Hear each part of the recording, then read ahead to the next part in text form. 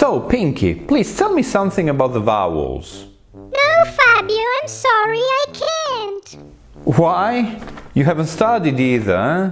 No, that's not the problem. I can't talk about vowels. I'm allergic. What? Allergic? Yeah, I suffer from irritable bowel syndrome.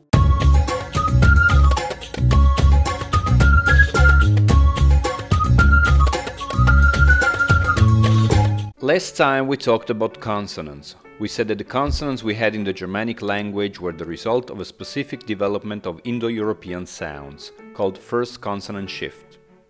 As we explained, because of the tendency of Germanic speakers to start using the glottis later than expected, voiceless plosives became voiceless fricatives, voiced plosives became voiceless plosives, and finally, aspirated consonants became simple consonants, without aspiration. Today we talk about vowels, but first we need to know what the difference between a vowel and a consonant is. Do you know? Okay, I'll give you 3 seconds to guess. No, you don't know, so I will explain it. When we speak, we usually push air out of the lungs, through the mouth or the nose and then outside. And we model the airflow by choosing a certain position for mouth, tongue, throat and so on. And each way we move these parts of our body produces a different sound. Every time we expel a small quantity of air, which corresponds to a syllable, most of the energy is used for the production of one specific sound, which is the heart of the syllable, while the other sounds represent just transitional sounds. Which doesn't mean they are less important, but still they are articulated using less energy than for the main ones. The result is that we have two categories of sounds. The first one consists of these transitional sounds, usually very short and where we have an increased air friction, because two parts of the mouth, by getting close to each other, slow the airflow in a specific way. In the second category, there are the main sounds, what we call the heart of the syllable, that is, sounds where we spend most of the time needed to produce a syllable, and whereby usually there's no friction. The air goes through the mouth without finding obstacles. So these sounds are perceived as softer than the transitional sounds we were talking about before.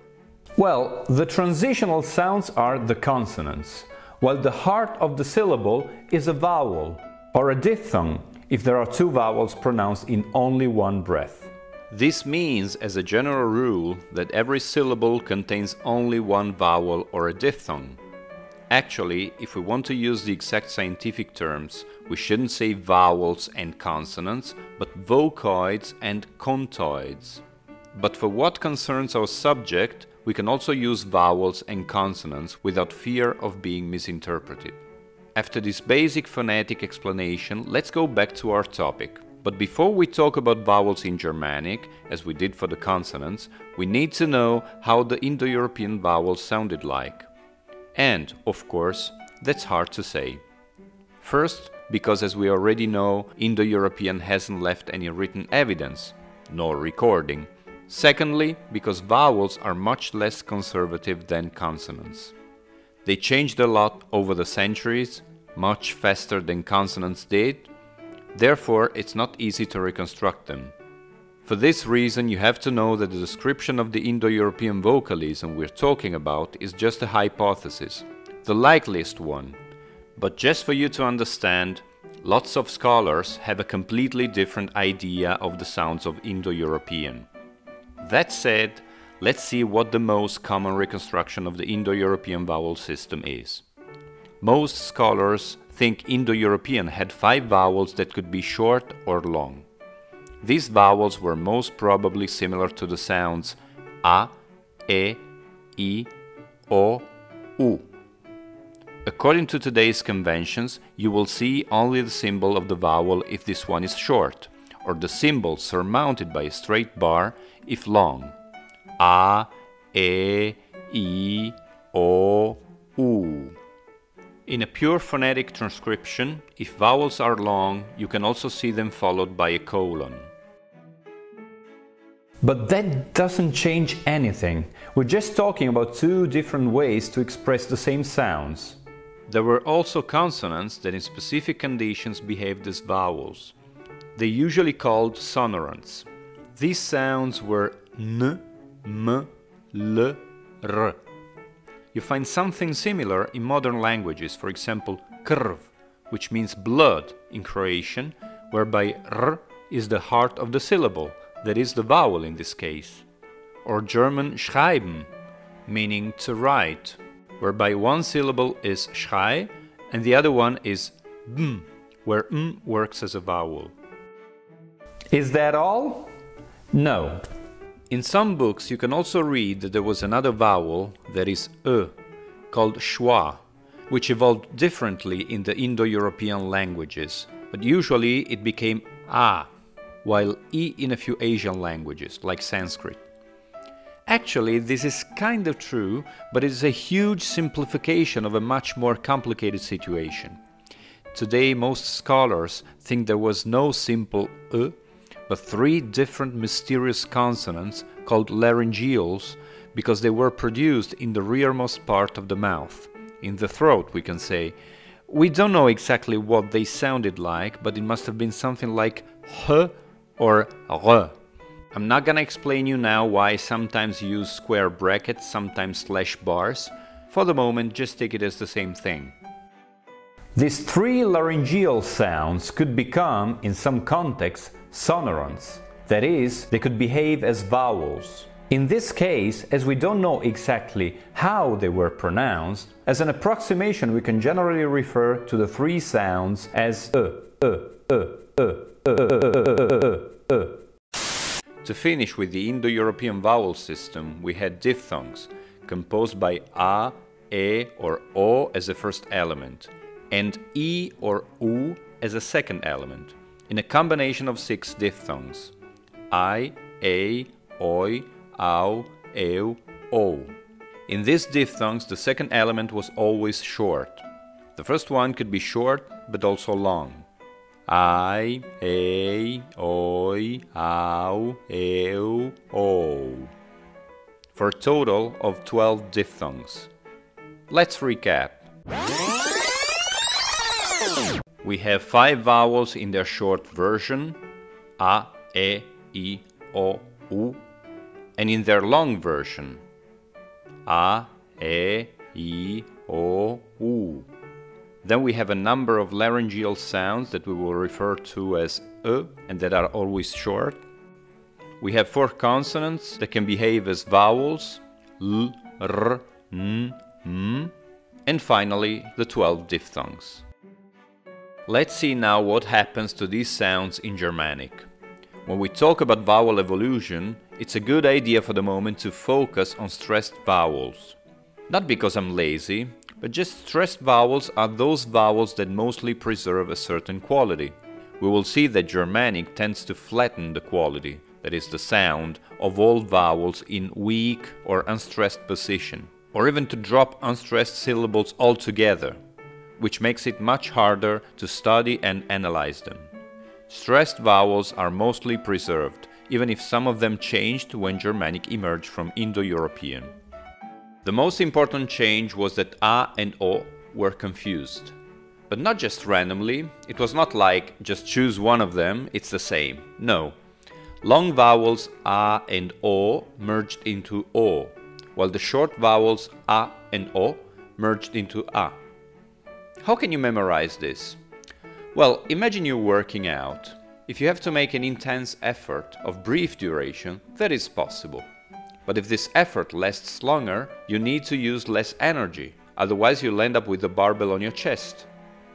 A is an open vowel. It requires more energy, an effort you can make only for a short time. But if the vowel has a longer duration, then you need to close the mouth and save energy in order to make this effort last longer, and you don't produce a, but o. As a result, if one of these 2 vowels was short, then they were able to pronounce a fully open sound a. If the vowel was long, they had to close it to o. Let's see some examples. In Indo-European we have the reconstructed root sal, which means salt. And in ancient Greek we have hals, which means the same and is the same root. We have Latin sal, and in English as well we have salt, but it was pronounced before salt. A short O becomes A, and we see that in the reconstructed root for the number 8 in Indo-European octo, where the first O, which is short, is still O, for example, in ancient Greek, octo, in Latin as well, octo, but not in Germanic, where it was achto, and still today we have in German acht. A long A sound in Indo-European becomes in Germanic O. For example, we have the root mater, which means mother, and in Latin it doesn't change, mater, but in Proto-Germanic it becomes mother. Indo-European long O is still long O in Germanic. For example, the Indo-European root blo, which means flower or bloom, is in Latin floreo, and in Proto-Germanic blomo. Another sound that developed in a rather confusing way is E, that is long E. It looks like there was no important changes in the beginning, but then it opened to A or A in West and North Germanic. So for example, we have Indo-European ge, which means to go, which became in an early stage of Northwest Germanic gan, with different vowel sounds in the modern languages that messed up everything. All the other vowels are pretty much the same in Indo-European and Proto-Germanic. For example, short E is E in Indo-European, but also in Germanic. See the Indo-European root kel, which means hide, and is in Latin kelo, and Old English helan. Short I is still I. Pisk of Indo-European, which means fish, is piscis in Latin, and fish in English. Long E is still long E in Germanic.